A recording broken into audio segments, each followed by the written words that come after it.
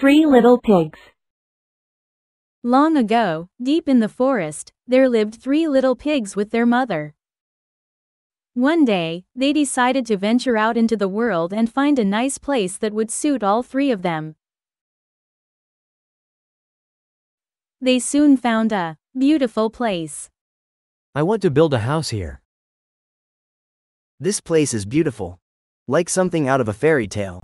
All 3 brothers agreed, but they couldn't agree on the type of house to build.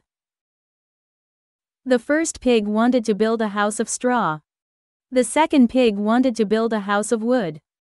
The third pig didn't like either of those ideas because he thought the houses wouldn't be sturdy enough. I will build a house of bricks. The first pig built a straw house in one day. The second pig built a wooden house in 2 days. The third pig, the most hard-working, spent days building a brick house while the All that's done quickly is done cheaply. One day, the fearsome wolf appeared and went to the house of the first piglet and knocked on the door. Little pig, open up. No, because you'll eat me. But if you don't open, I'll huff and puff and blow your house down. The frightened piglet absolutely refused to open the door. This angered the wolf, who inhaled deeply and blew, blew, and blew until he blew the house down. The piglet quickly fled to his brother who had a house made of wood, but the wolf soon came there too. Little pigs, open up. No, because you'll eat us.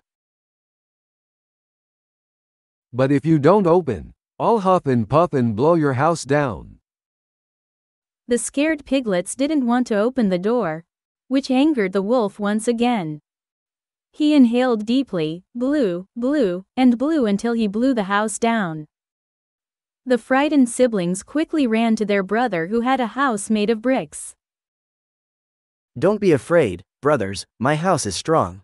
I worked hard to build it. The wolf quickly arrived there and knocked on the door. Little pigs, open up. No, because you'll eat us.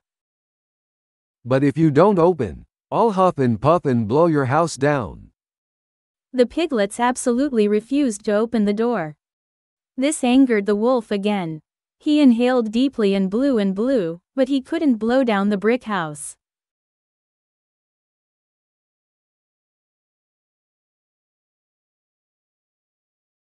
I'll climb onto the roof, go down the chimney, and eat all 3 piglets.